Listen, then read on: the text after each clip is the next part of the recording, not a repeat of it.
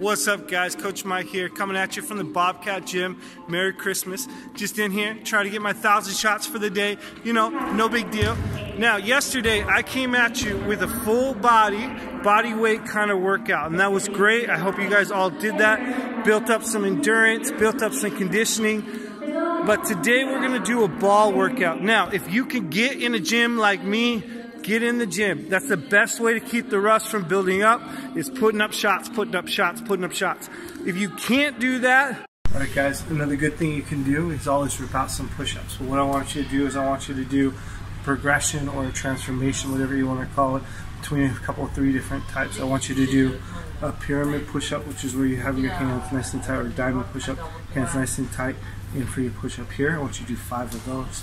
Then wide grip push-ups, narrow grip push-ups, diamond, 5, 5, 5, 5. See how far you can go.